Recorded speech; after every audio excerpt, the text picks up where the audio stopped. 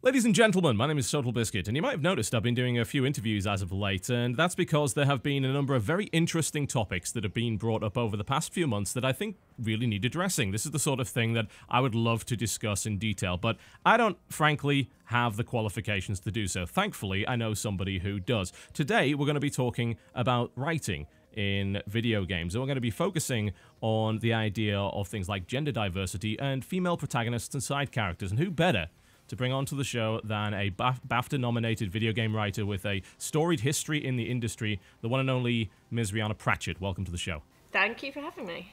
No problem at all. Now, can you just give us a little bit of a rundown of your career in your own words, just to set the scene for our viewers? Ooh, okay. So I've been in the industry about 16 years. I originally started as a video games reviewer.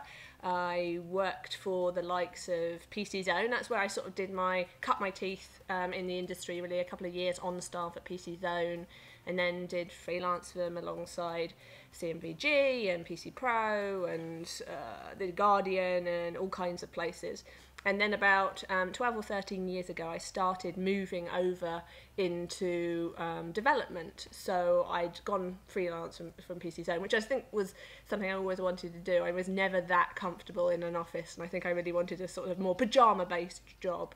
I can relate. So yeah, I went freelance from them, and I happened to be offered a gig doing sort of the story editor work on a hardcore role-playing game called Beyond Divinity, which was the sequel to Divine Divinity from the same people that are now done. Larian, I believe. Yes, yeah. Larian, who did Divinity Original Sin. So that was just fortuitous, really. I'd really enjoyed Divine Divinity, despite the terrible title. And they'd kind of remembered me, and they were looking for a native English speaker to just sort of work with their writer and the translated script, and just polish it up and maybe do a little bit of original text and that kind of thing. And I thought, this looks like an interesting way to pay the bills. And so I did it, and it put me off working on RPGs for a very long time.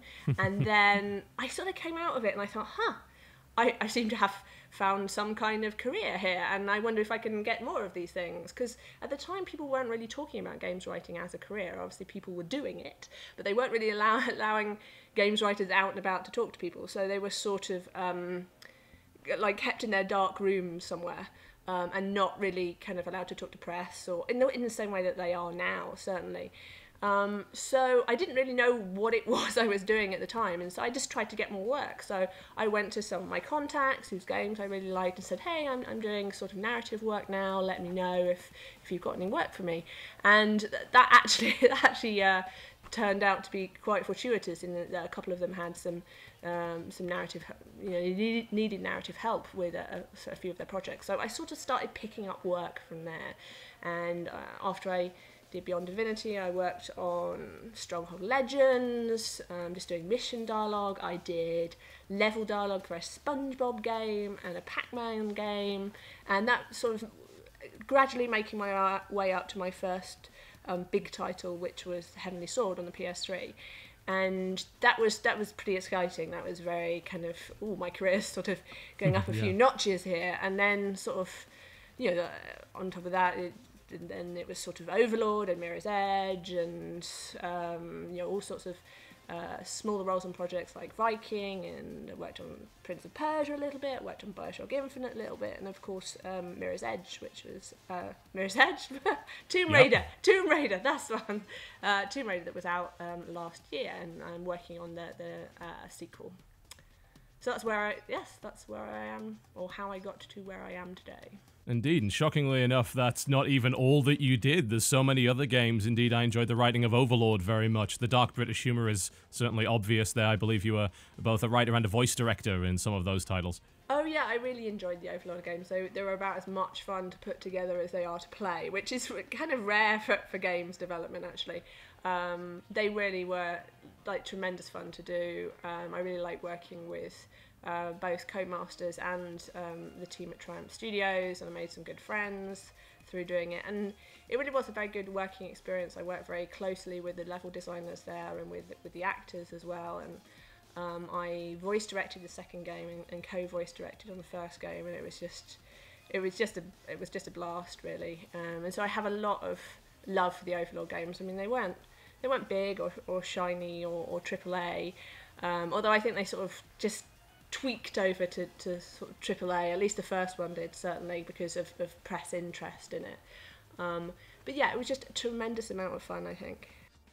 Yeah, so I view those games as evil Pikmin with a distinctly British sense of humour, even though Triumph was, if I recall correctly, actually based in the Netherlands. But yes, they are. So I do remember a lot of the game originally being voiced in heavy Dutch accents, which was oh dear, quite amusing. But yeah, it was just great, and obviously the Triumph guys have gone on to do more in their Age of Wonder series, and hopefully there'll be more Overlord adventures in the future. It would certainly be nice to see that. Now, you are known perhaps by many people primarily for the reboot of Tomb Raider and, of course, being the lead writer on Crystal Dynamics' 2013 reimagining of Lara Croft. Now, I'd like to talk a little bit about Lara, and firstly, what were your chief concerns when being given the task of writing such an iconic character? It's difficult to kind of think back, because there's been sort of concerns that come up and down during the development process, and so it's hard to think back, because we're talking about over 4 years ago what my concerns were at the time. It was probably oh my god, it's Lara Croft, everyone knows who Lara Croft is, even my mum knows who Lara Croft is, oh, I hope I can do a good job. And then it was like, okay, now let's get down to trying to do a good job, because I don't think you can let the fear kind of rule you. So it was just kind of finding out what Crystal Dynamics wanted for the character and what their vision was, and it really appealed to me, I think, delving into the more human side of Lara, and delving into her at a time in her life that never really been properly explored before, before she became the Tomb Raider, and when she was sort of just out of university, and think she knows everything in the way you do when you just come out of university. And so it was really kind of exciting point in this character's life, I think. And I think actually the artwork was a really big draw to me, and I've always been really impressed by what Brian Horton and the team have done, especially the concept art for her. And that was, I just sort of fell in love with it, and I fell in love with all the concept art they've done, because it's so beautiful and strong and characterful. I mean, it's very different to what's gone before with Lara, but it's still, I just love that sort of beautiful strength to it, and it wasn't sexualized, but it was still had that kind of beauty, and it had that character coming through, which I really liked. So that was definitely a big draw to me. Now, if you were given another shot at it, and you were given infinite creative freedom and infinite time, is there anything you would have, in hindsight, actually changed in regards to how she was written? Not really Lara specifically. I think it would be fair to say the narrative team would have liked more space to develop the secondary characters. Like, we ended up having quite a few secondary characters, and just not enough space to realise them, unfortunately. So, we fell back on journals and things like that, because there just wasn't very much space. I mean, you kind of get, in these kind of games, maybe an hour, 50 minutes to an hour of cutscenes, and a certain percentage of those have to be given over to bookending the kind of gameplay that surrounds them, and reinforcing where the player needs to go and what they need to do, and the kind of gamey stuff behind games writing. And so you don't get that much of a chance to kind of have big emotional scenes in the same way you might do if you're writing a movie and TV. And many people argue that you shouldn't be doing that anyway. But yeah, I would have liked to have more time to work on the secondary characters. I think we did what we could within the time available, but it was a tricky balancing act. So that was definitely one. I think, as I mentioned before, I think the ramp up between 1 kills and lots of kills was maybe too quick for a lot of people. Yes. And I think that, again, the narrative team maybe would have liked to. We did sort of lobby to have that be less quick. But, you know, there was a lot of things to consider, and I think this is important for games writing, and you're always balancing the needs of narrative and the needs of gameplay and the needs of the player to have a fun experience. So from the narrative standpoint, I think we would have liked more kind of a little bit slower, a bit more time to build it up, but we just given the players a weapon. Well, we just given the players a gun, actually, because they had a weapon before in the bow. But we actually spent quite a long time that first bit in the cave where she doesn't have a weapon at all, and that always feels a little bit anxious in a game when you've not been given a weapon. Even at the start of Bioshock, I still feel anxious going around the first corner when I don't have even a wrench to protect myself, and I know that nothing's going to hurt me, and I know the wrench is going to be around the next corner, but it still brings up that anxiety in me. And so we'd gone for a while with doing that in the caves with Lara with no weapon, and then she got the bow, and I know a lot of players really liked the bow as a weapon because it felt kind of more Lara, and a lot of them stuck with it. And then it was the first time she got a gun, so we were definitely getting a lot of feedback from playtesters saying they really wanted to use the gun after we'd given them the gun. But yeah, I know a lot of people found it a very sort of quick ramp up, and I think narrative kind of recognised that. But there were a lot of factors to be juggled for that, I think.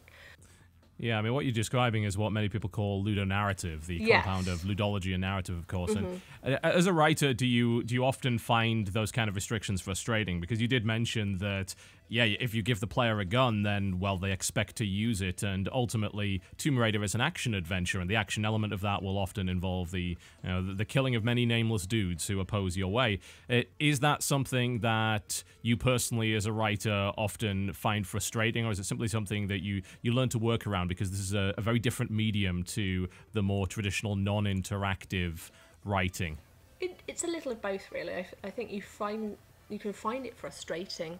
But also you kind of have to learn to pick your battles, and because you are part of the process, and there are a lot of departments who want their say on things, and obviously gameplay is king, and so you're trying to sort of support that. So yeah, it's you kind of have to learn the where your boundaries are and what you can push back against, I think. So there's a lot, and learning how to communicate very gamey stuff in a natural way, and there is a sort of real skill to be doing that. And then every now and then I go back to box writing. Like I did a lot of box writing for Bioshock Infinite, and it's quite good. It's quite good testing ground. Like if you really want a challenge, go and write Barks, because you're basically having to write 20 ways of saying shoot him, or he's over there, or reloading, or these ridiculously gamey terms that only ever exist in games, and like I exist nowhere else because they're nuts. No, if you're in a firefight, no, your enemy is not going to tell you when they're reloading. Yeah, that's ridiculous. But it's sort of it's cropped up in games, but there really is an art to writing those kind of things. I think it's sort of being in early, I think, helps, and being part of the process. And working with a narrative designer has definitely been beneficial. Like we got our narrative design on the first Tomb Raider maybe just a little bit more than a year just before the end of development, and that was John Stafford, and I wrote the game with John.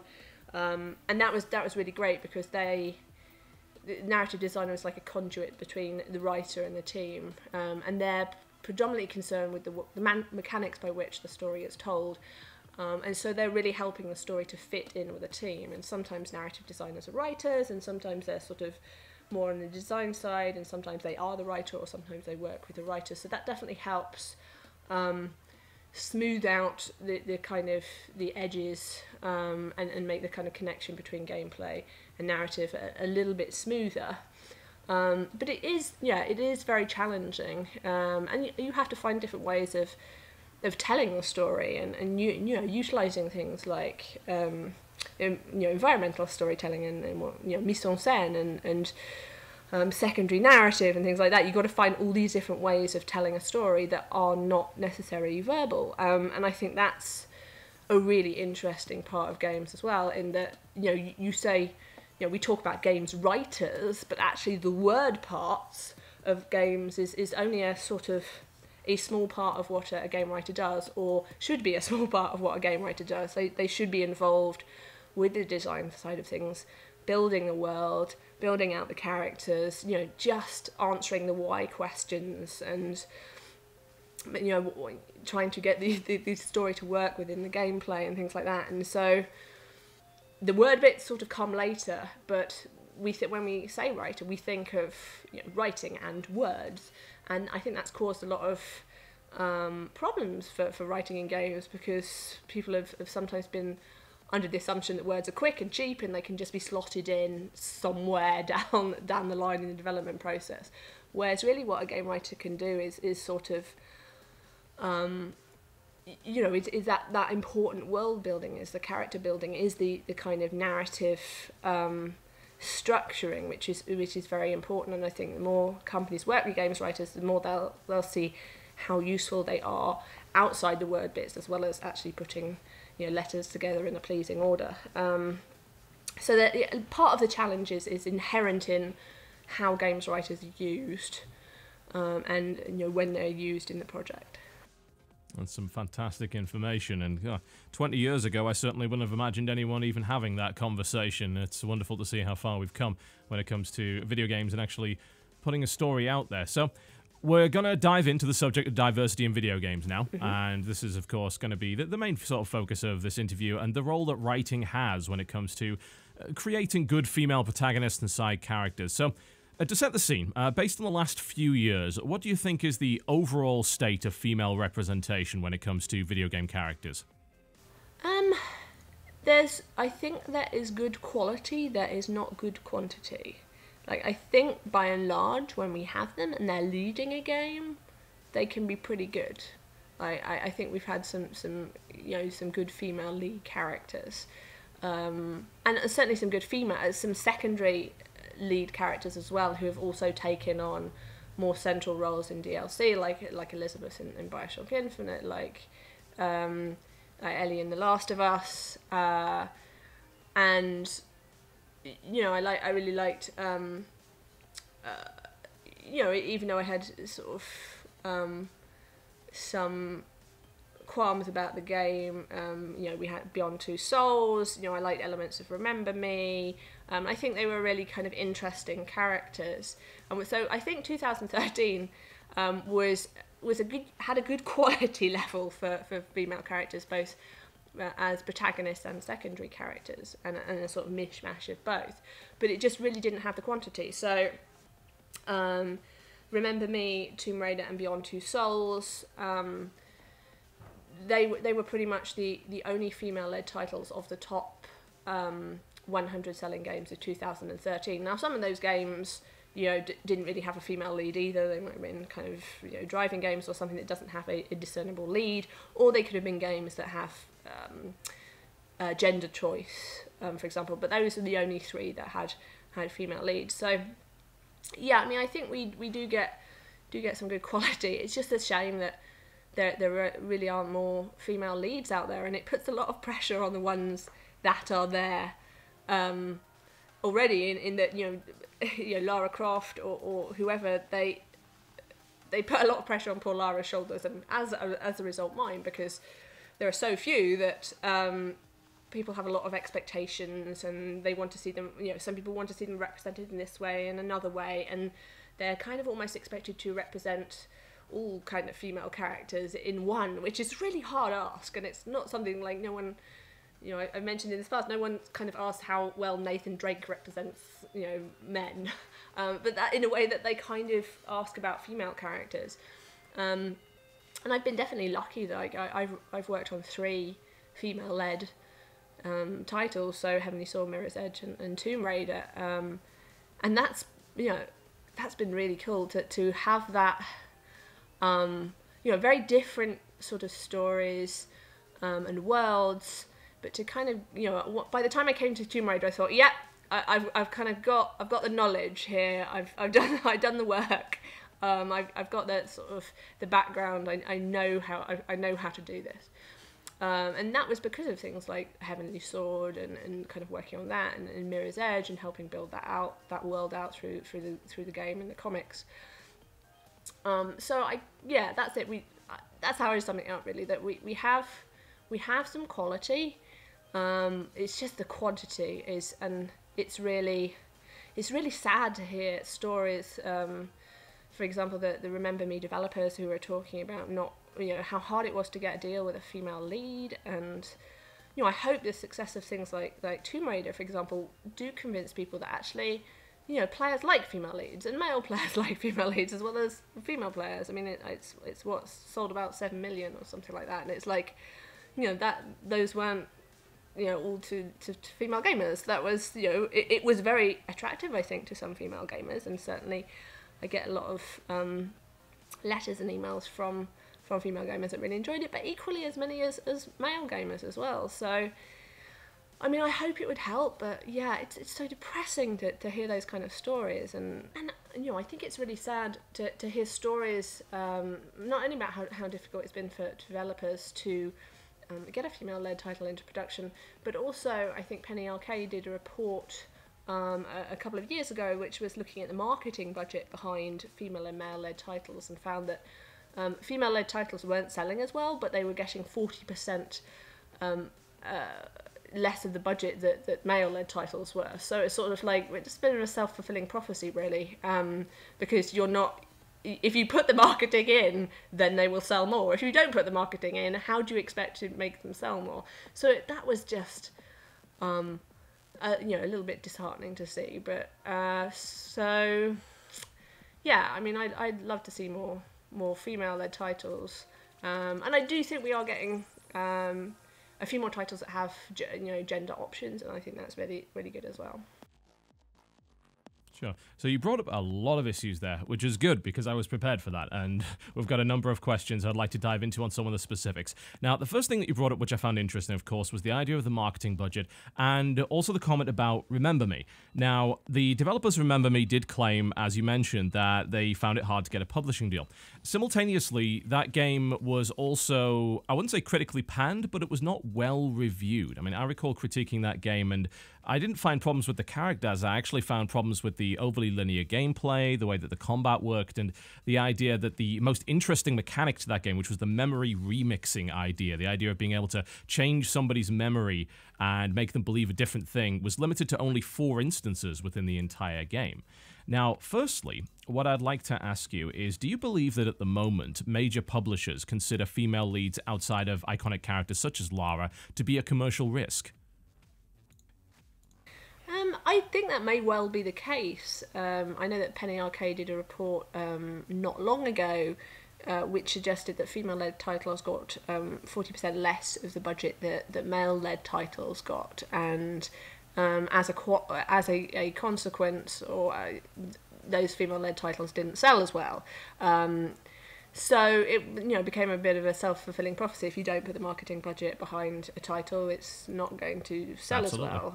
And so that was really depressing to hear, and it's very depressing to hear that the Remember Me guys were getting reports that female lead was a problem. I mean, like I said, I hope that the success of Tomb Raider will encourage others to look at female leads. There are a female lead problem in other entertainment fields as well. That that you don't get a huge amount of female-led action movies either. The female-led titles tend to be in certain genres more than others.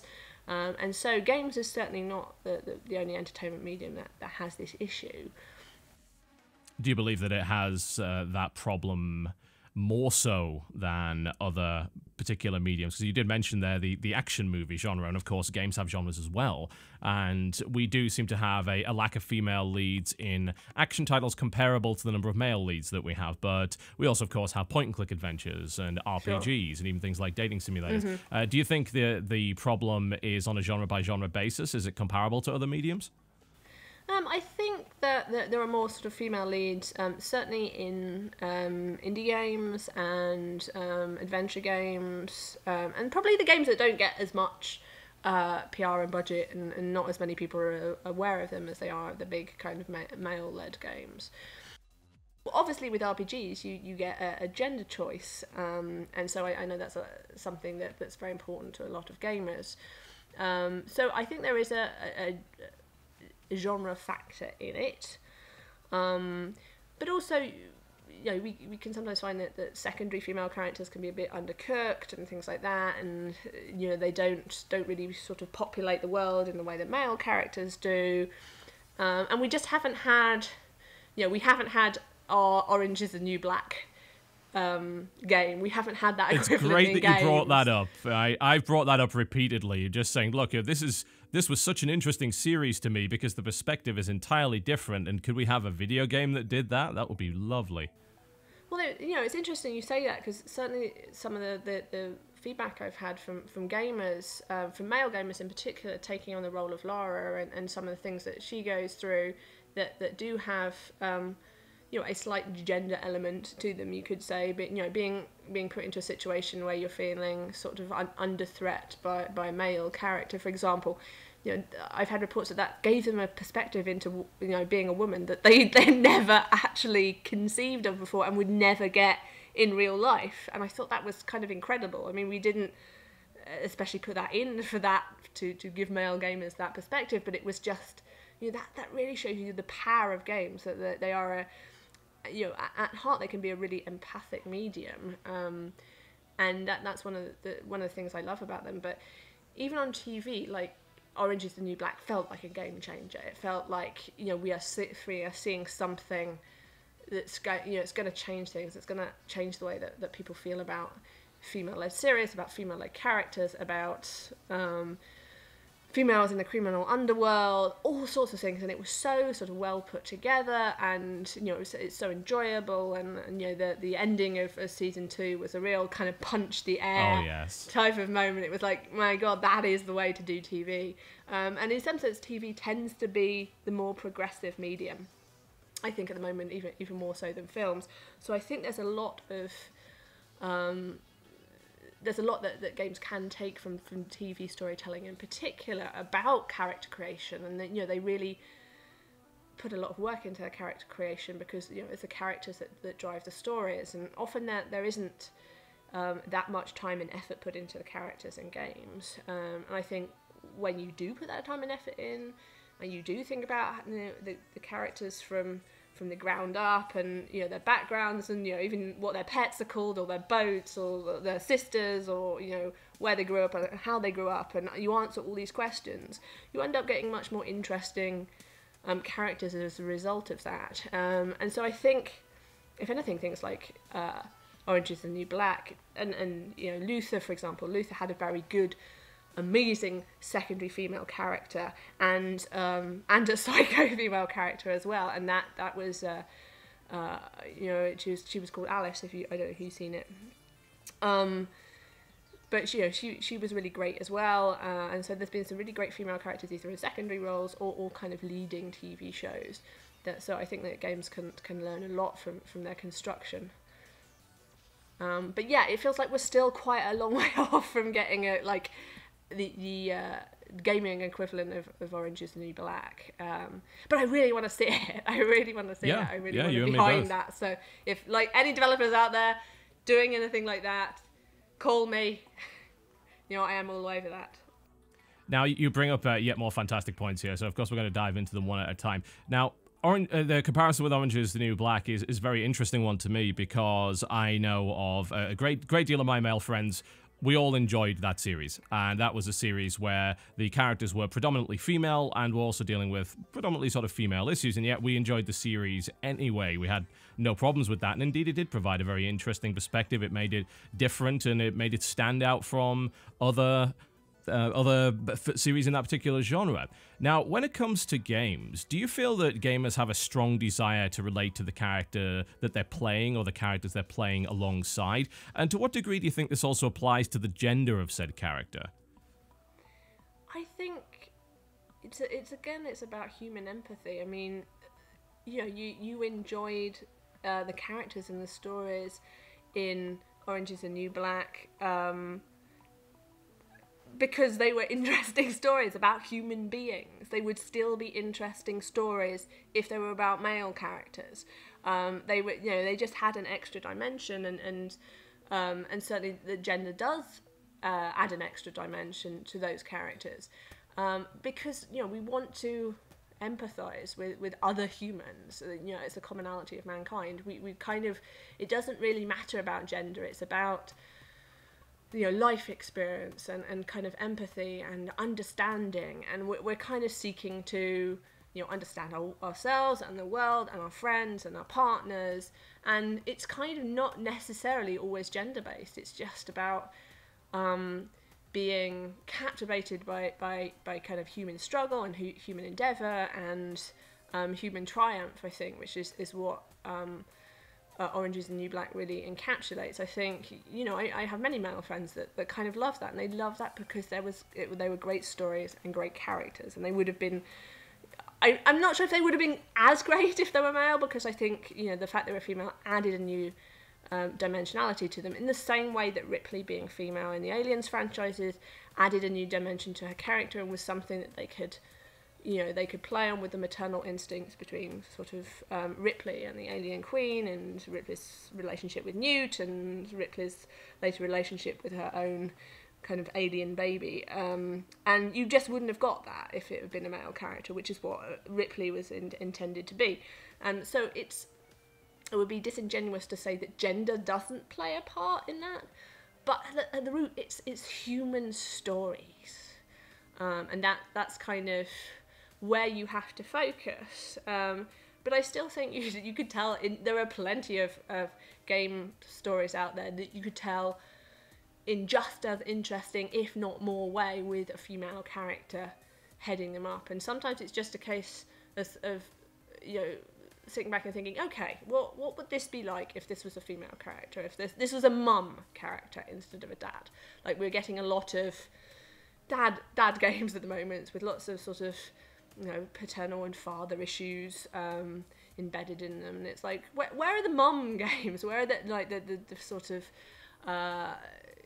the kind of equivalent relationship between if Booker had been a mum who had lost her daughter or her son in a similar way, would that have, how would that story have played out? We don't tend to see the mums, and I think there's a really I think there's interesting stories to be told there. I really would like to see more mum protagonists. I'd like to see more older female protagonists. We're still very, very narrow in how we depict both our male and female characters, so they're often very, very much the same age, same ethnicity, same sexual orientation, same ability and things like that. And there's so much more we could do.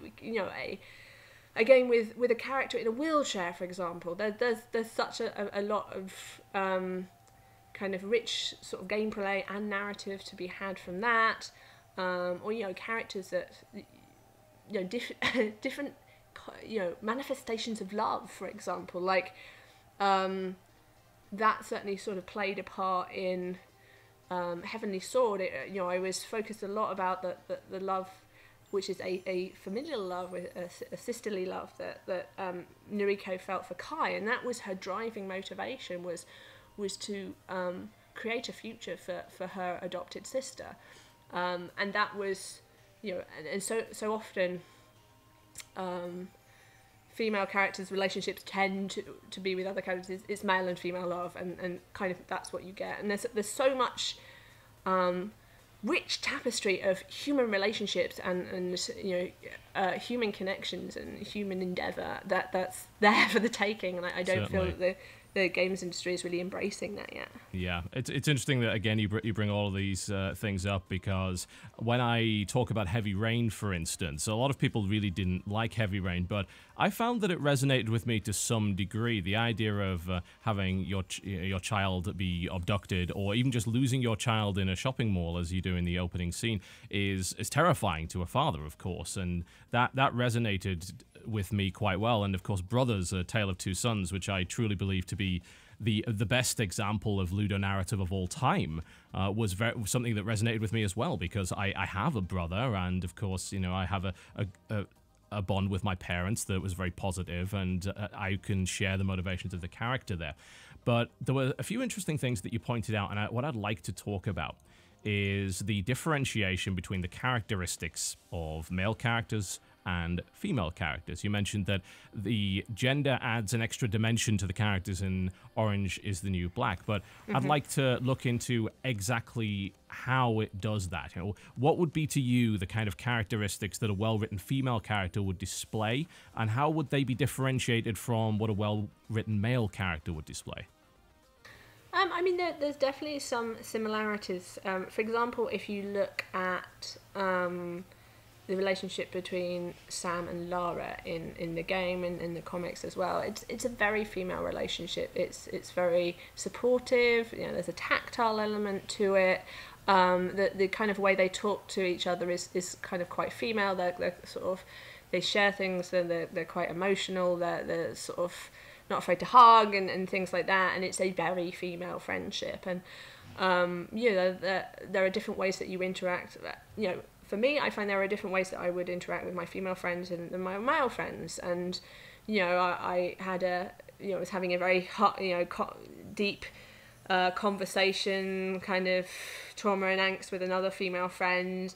And, you know, at different points in the conversation, she took my hand or I took her hand. And you know, just being kind of there for each other. And it was felt like a very female expression of support. And that was kind of something that I kind of built in with Lara and Sam to a degree. I drew upon my female friendships for that, and sort of, you know, the way female friends talk to me, or how I've noticed them talking to others. And so it wasn't just you know, a friendship. There was definitely a female element to it. And I think in Orange is the New Black, I think the female element comes through just as partly a surprise, in that we've not really seen female characters in the underworld to this degree as much. I mean, you've seen, you know, for example, Snoop in The Wire, for example. But this was kind of full of characters with really interesting stories. And I think, you know, gender did play a part in it, in how they were kind of moving through society, how they were treated by others as a consequence of that, and gender did play a part in that, because it plays a part in how kind of women move through society and how they're talked to and perceived and stuff, and that played a part in it. But it also sort of, I think it took a delight in you know, being female, and it showed lots of different sides of it. And one of the things I really liked about it is they used lesbian actresses to play lesbian characters. They used a transgender actress to play a transgender character, and that's so important. Like, you know, I like the Dallas Buyers Club, but I didn't want to see Jared Leto play a transgender character. I wanted to see a transgender actress play a transgender character. And, you know, I think that was something very important about it as well. I mean, at its root, it is about kind of human stories. But I think it is important, you know, especially for young women growing up, seeing this representation around them, and seeing interesting female characters. And that's not the same as good, and that's not the same as nice. Yeah. And I think that's something that the Orange is the New Black did really well. They were interesting, and they were textured, and they weren't necessarily nice or good or you know, moral compasses for men, which are often how female characters tend to be in TV shows where they're kind of male led, and there is that dodgy kind of moral compass aspect to it. For example, in The Sopranos, and even though I actually quite like the female characters, they were often sort of moral compasses for men. So, you know, a show that sort of throws that out a bit is Nurse Jackie, which I really like, and I really like Edie Falco, and you know, that in that way they sort of use men as a moral compass for women, which is quite interesting. Yeah, and I think it is about I think they broke away from the kind of the nice, kind of good moral compass kind of female characters, and I think it was really appealing to see their struggles and their stories, and they still have, even some of the worst characters have an element of relatability to them, and I think the kind of the prison genre certainly has it's got all your stories built in. So I love the depth and the texture of the characters, and the fact you can kind of love the bad ones as much. For example, like V is a horrible person, but a really interesting character. And I think that's the sort of thing I'd like to see. Like, for example, I spoke about how I would like to see a female character in the GTA world, and it's not because it has nothing to do really with the way female characters are already treated in the GTA world, so much as it is to do with, I really want to see a female character in that kind of underworld setting, because it can absolutely be done. I think Orange is the New Black is proof of that, but there's also, there's certainly a female element to criminal underworlds, existing right now, and there's so much to kind of draw upon. I really wanted to see a female character negotiating that world. And kind of what kind of stories that might bring up, and I just thought that was really interesting, and especially as the last game was about shifting perspectives. The gameplay was literally about shifting perspective, and I just would have liked to have seen one of those characters be a female character for that interesting shift of perspective. And they don't have to be nice, they don't have to be good, they don't have to be someone's girlfriend. They can just be a really interesting, kind of textured, not particularly nice, but a joy to kind of watch and to play character. Yeah, now you brought up a point about actors, specifically lesbian actors playing lesbian characters and so on and so forth, and I'd love to ask you a question about writers and relatability, but before I do that, there's one I want to toss in just off the mention of being nice. Female villains. Now, some of the most iconic female characters of all time have been some of the most villainous characters of all time. I often point to Shodan from System Shock 2 as being just one of the most terrifying antagonists that have ever been written for video games. And GLaDOS from Portal. Yeah, absolutely. Do you think the state of female characters as villains is something that's currently working out? And if not, is there anything that, if you were writing a female villain, is there anything that you would perhaps add to it to really bring that extra dimension? I mean, I think, as you say, the ones that are out there are being done well, and I think that's something to point out, is that when female characters are being done, they're being done quite well, usually, if they're in that lead or secondary character role. But I think that's something that's been, that's taken a few years, and certainly 2013 was a particularly good year for it, I think, and it felt like things were improving. I mean, I love a good female villain. I love a good female villain as much as a female protagonist, really.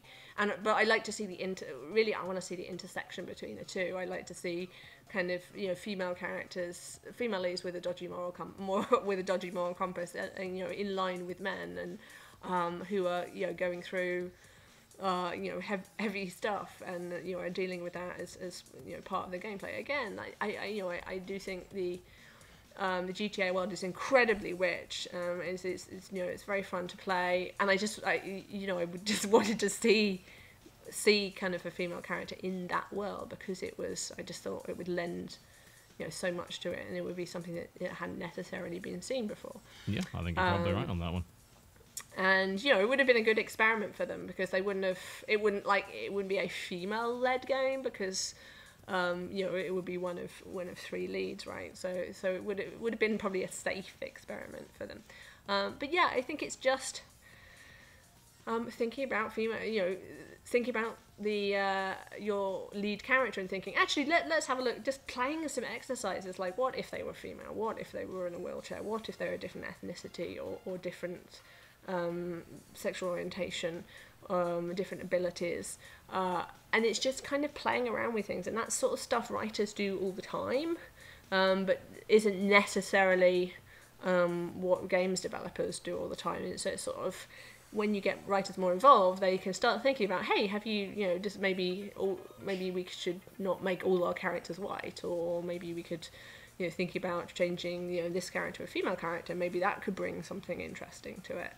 And it's something that kind of Hollywood does all the time, and they often will take a story and reverse the genders and get a completely different story out of that. For example, if you take something like Wall Street, reverse the genders, you've kind of got Working Girl, for example. And, it's just about playing with kind of ideas and characters and different ways of representing diversity. And it's that kind of nature of playful creativity, I think, that probably the industry needs some more of. Now, some have claimed that writers merely write what they know, so that means that if the majority of writers in video games happen to be male, the chances are you're going to have the majority of video game characters being male, and that there'll be a struggle to write good female characters. Now, do you believe that this assertion is actually true? And I'd love to know how you go about writing characters which you don't necessarily relate to. I don't think gender should necessarily be a barrier to not relating to a character. I mean, I think, I know we were mentioned a while ago. I was talking about the Gamma Sutra article that was written by, I can't remember the gentleman's name, and I'm very sorry. You might have his name, because I know I sent the article to you, which was talking about the fear involved with writing characters outside his gender and ethnicity. And I thought that was a really interesting, honest piece, and I think it's probably something that a lot of developers do worry about, and especially in this particular climate at the moment where the press is very hyper aware of gender issues, and lots of things are being brought up, and I do worry that sometimes developers think, okay, I'll just do what I know. I won't stray outside the boundaries of what I know, because I might get it wrong, and that fear of kind of getting it wrong. But it's sort of just relaxing about it a bit, and it's sort of kind of getting to know people. I mean, I don't have any fear of I'm not a man. I have absolutely no fear of writing men, because I kind of understand people, or I understand different people. I talk to men. I was raised partly by a man. Like I know men. That helps. I read. I kind of understand narrative. I talk to people. I kind of understand, again, that commonality of mankind. It's finding the things that connect us, and not thinking about the differences, but thinking about, okay, what connects us as human beings. And I think if you can stop thinking about gender and start thinking about those human connections, and then kind of think about gender later on and thinking, okay, if this character was female, what might that add? And just speaking to women and reading about women and watching women, and that sounds kind of creepy, but that's how you kind of you have to understand human beings, I think, and that a writer is someone who seeks to understand human beings, regardless of what gender they identify as. They just understanding human beings and what links us as human beings. So, I think gender adds a dimensionality to that. But I don't think, I by and large, writers, professional writers, you kind of get over that pretty quickly, and you just, you're always thinking yourself into the different positions. You are always going to the dark places, because that's what writers do. You're always exploring the things that aren't you, and maybe the things a little bit you that you would rather not admit, but that's what you do. You explore these possibilities in your head, and you kind of read and you absorb, and you books and news and fiction and non-fiction, and you just kind of start to understand a little bit about this kind of crazy world. And so it's sort of, as you kind of grow as a writer, I think you lose that fear. And I think it is actually better to try and not get it completely right than not to try at all.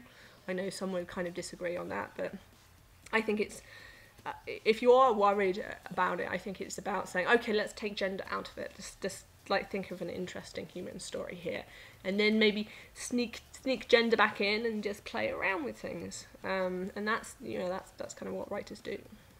Yeah, the article you're referring to was actually written by Ryan Henson Crichton. and it was reposted from the Untold Entertainment blog, and I'll put a link in the description below this video for those who wish to read about it. It was actually related to his the game The Journey Down, which has some very interesting character design indeed, and you can go and read up more on that, and I would certainly recommend it. So, plenty more questions, not so much time to ask them, unfortunately, but we'll get as many done as we can here. Sure. Now, statistically, men seem to be the majority of core gamers in genres such as first-person shooters, action-adventures, and to a lesser extent, RPGs. Do you believe that a larger female demographic could be brought into these genres through writing, or are there simply too many other factors which are skewing the gender balance at the moment?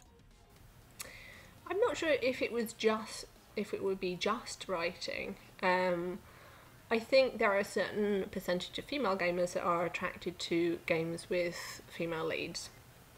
I mean, definitely given with Tomb Raider, and that there are some that just don't care about it, and there's some that I personally I like to support games with female leads because I'd like to see more of them, and that's my way of kind of voting for more of them is kind of buying those games.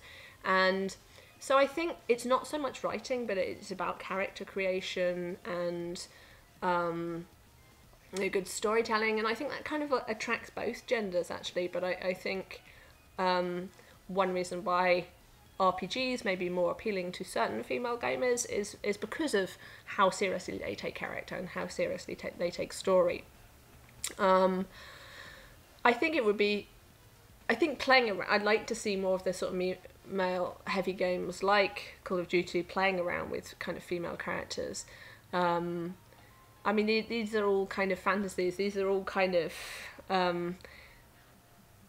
different permutations of fantasy, and the fact we are kind of now getting females actually going into the front line of war in the real world, and that they really sort of rarely play a part in fictional games, and it's sort of silly. Like, it's that when reality is kind of catching up with your fantasy, you really need to rethink your fantasy, I think. Yeah, I mean, and that's a very... you point out Call of Duty there, and it's an interesting thing because as of the last few games, you've been able to play a female in the multiplayer, and they're fully customizable, just as capable. Different character models, different sets of animations, fully realized.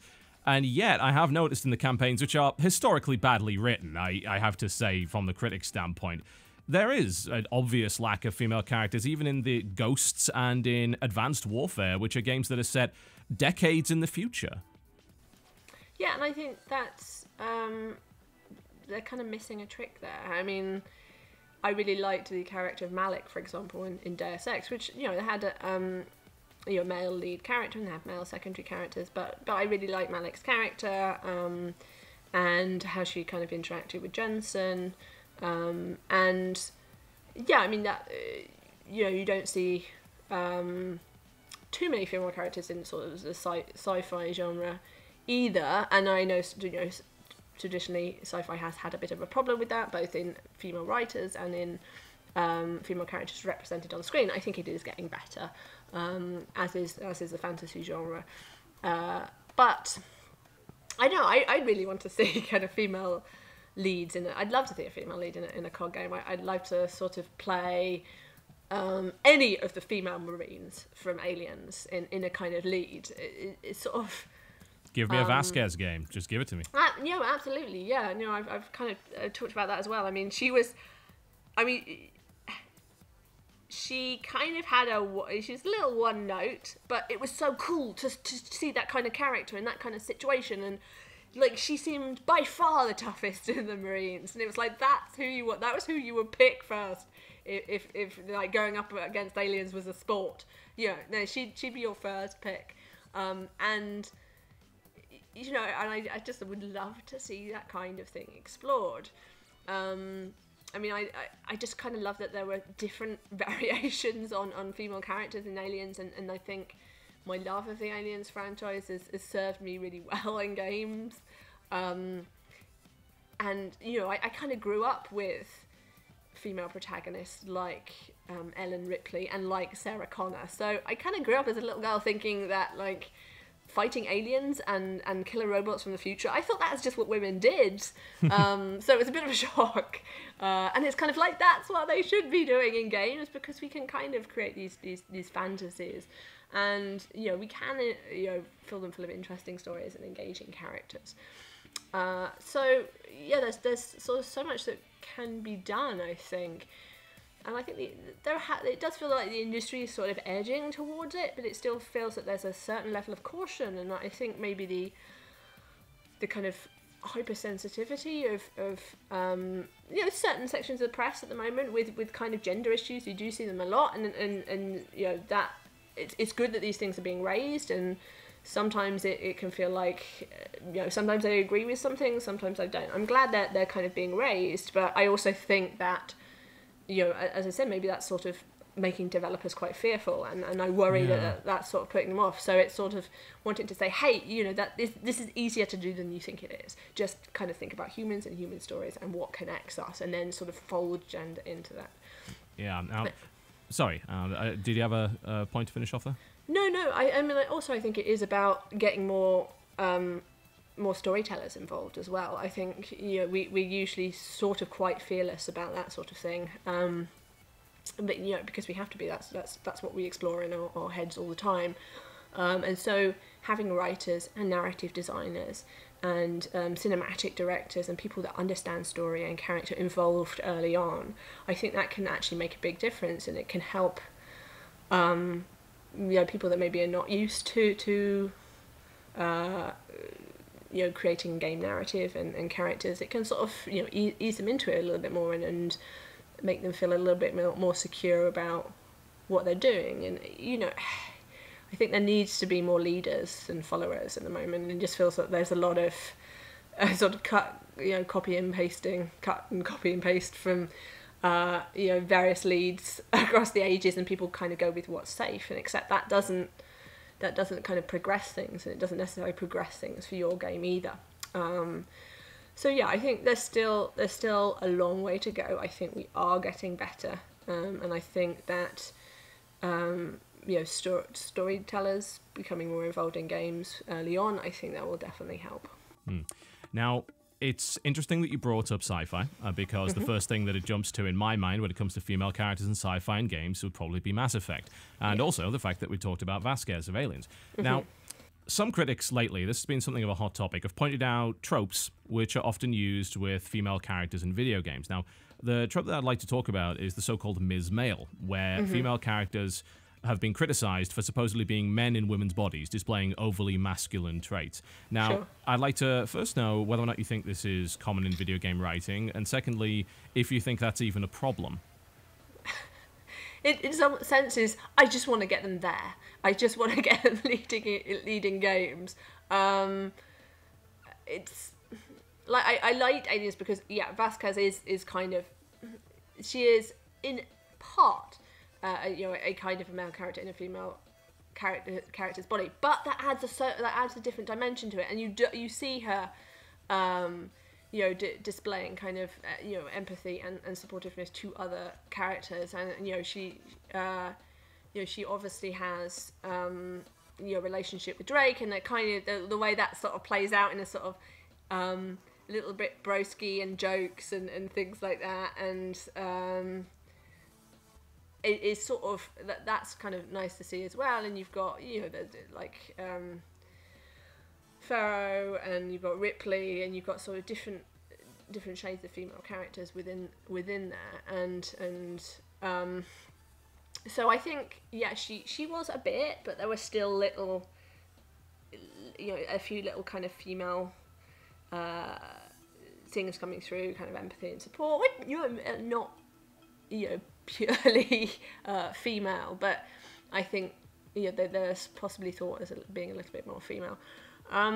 What about FemShep? Actually, that would be a good question to bring up, because I know a lot of players, myself included, preferred playing the female version of Shepard, mostly because I preferred her voice actor, frankly. Okay, yeah, Jennifer Hale. Yeah, I mean, I've not, and it's my terrible shame, I've not played the Mass Effect games, and I think I really want to, and I kind of get a bit scared. Like, do I have to go back to 1? Can I jump in at 2? Is that okay, or do I have to go? You could probably jump in at 2. Honestly, okay. They do a decent retelling.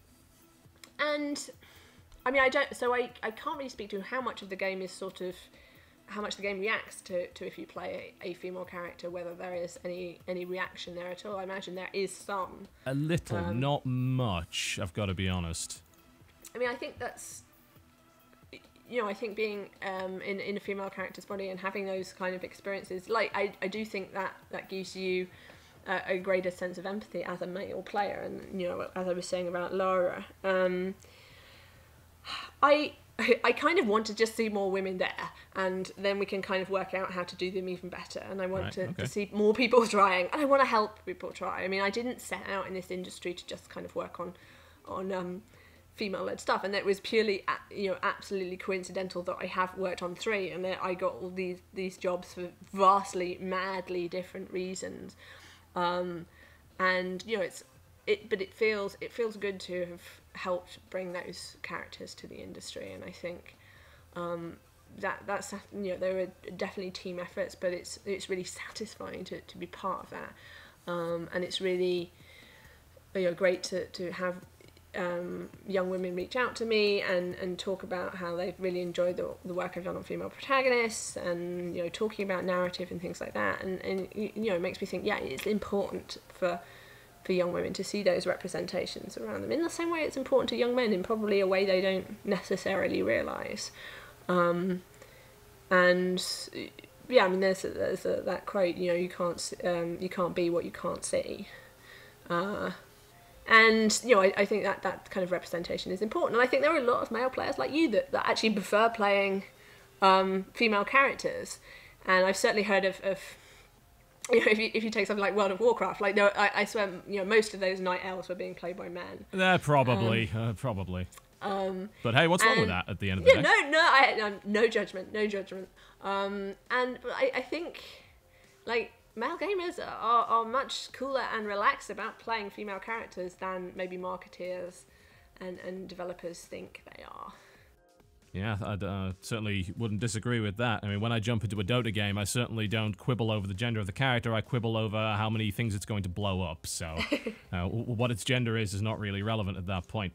Now, if we have time for a couple more questions, I'd like to dive into one that is annoyingly taboo, and I suppose as British people, we're thankfully maybe a little bit more open to this than the Americans are, and that's related to sex and sexuality in gaming in general, and the fact that, frankly, it's been approached in a fundamentally clumsy and often cringeworthy fashion. I cannot think of a single sex scene in a video game that I haven't laughed at, I'm going to be honest, whereas television and written media has been dealing with it quite comfortably for some time. Can you think of a reason as to what exactly is holding gaming back in that regard? Why is it that we can't seem to deal with sex in any more than a kind of pubescent fashion? I think that's a really interesting question. I and now thinking back, I probably feel the same way. I remember like in Fahrenheit, that sort of those sex scenes in there. But I have my issues with Fahrenheit, and I feel somewhat burned by it. So do many people. And I think it's maybe because we're not so good at the bit before sex in terms of we're not great at sex either, but the building relationships between characters and that kind of believable relationship between characters, and like it is sort of where does gameplay come into the sex part of it? Are we just sort of leaving Hopefully it to never. the cutscene? It's like when they try and put gameplay into it, it always gets a bit weird. But I think it's kind of building those relationships between characters, and I think sometimes the kind of narrative logic behind why these characters are having sex can sometimes get lost. Like that was something that sort of Fahrenheit did, and especially since one of the characters was technically dead, it seemed like a bizarre state of affairs, along with the fact that they actually managed to sire a child out of that union between a woman and a dead man. But well, that was just, I'm convinced the dog ate the script for that game halfway through. So it has some really brilliant parts, particularly at the start. And brilliant at the beginning. It's sort of I really wish that they'd just been able to repeat the the first half an hour over and over again in some way. But yeah, I think it's partly because we're not good at depicting relationships, really, because we kind of need to get better at the characters and the relationships, and then hopefully we can get kind of better at the sex. And also, it's kind of, I'm not sure that developers necessarily know where, you know, gameplay should end and cutscenes should take over. Yeah. And, I mean, I've, like I said, I've not played Mass Effect, but how did you feel about it? I know that's got quite a lot of sex scenes in it, and it seems that they're done sort of... Are they cringeworthy? Are they done quite tastefully? Or It depends on them. Some are fairly tasteful because, frankly, they're barely sex scenes in the first place. Mm-hmm. And then some are, frankly, ridiculous. And I think that perhaps BioWare's maybe made the best effort at building relationships between the protagonist and you as the player and some of the side characters, and there are people that genuinely begin to care about these characters because they're well written enough to make that happen. But simultaneously, the gameplay, particularly Dragon Age, I had a big problem with this. When you are romancing characters, you would be giving them gifts which would give you certain points on the romance meter. I'm like, God damn it, this is the most contrived nonsense I could possibly imagine. So it's... but I'll give them credit. BioWare are trying. They are trying. Yeah. No, well, absolutely. And as you said, it's down to the characters and the relationships and the writing. So, like, it seems like if those relationships and characters are believable, then, like, the sex is a little bit more believable. Sure. I don't know. I kind of feel there's so much more we have to get right until that point, really. And also, you know, Americans get very upset about nipples. That always seems to be a rating thing. Like, they're really fine with heads being chopped off, but if anyone shows a nipple, oh my God, it's disaster. Kind of Someone please think of the children in this M-rated game. Hang on a minute. They shouldn't be playing it in the first place. That seems a little odd.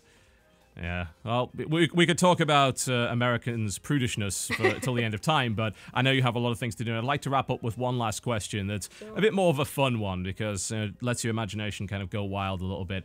Now, if you were given an infinite budget and free reign to write whatever video game protagonist you wanted, I'd like to know, just off the top of the head, what sort of character would you like to create? I'm really interested in... women in the military in particular, and their experiences, and, you know, actually in the military through the ages. I mean, I think maybe I didn't play it, but Velvet Assassin may have touched upon this. But there've been... It tried. Unfortunately, it wasn't very good. Yeah, there's been... I think the lady is Nancy Wake, who was one of the most decorated female officers of... I think it was World War II. I may have to just Google that. And she was one of the Britain's most decorated female spies, basically. Yeah, she was a British agent, yeah. And, you know, and she was sort of incredibly glamorous as well. Like, she looked like a movie star. But, you know, there was a great quote about her, you know, how kind of ferocious she was on the battlefield, and kind of how... like no nonsense she was, and I found that sort of really intriguing. And, you know, as I say, I'd like to see, you know, a mother, you know, a mother character, and kind of a, you know, maybe that could be combined in the sort of like a mum who is in the military. I know there are plenty of mums that are in the military at the moment and serving in all areas of the military. And so that is quite interesting to me, I think, and under those sort of extreme circumstances. So Nancy Wake was British agent in World War II, and, you know, if you Wikipedia her, you know, she looks like a film star or everyone's granny. She looks a lot like my granny, which is at that age, which may be why it's appealing. And I think kind of real world. Women can be kind of really inspirational for that kind of thing. I think there would be... I love Mary Shelley, for example.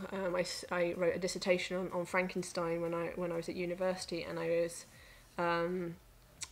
did a lot of research into Mary Shelley, and I feel kind of a certain kinship with her, because, you know, we both have author fathers to kind of deal with, and... she was sort of fascinated in science and technology, and she travelled a lot, which was fairly unprecedented. So I think there's some really interesting real world women. So yeah, maybe some kind of combination of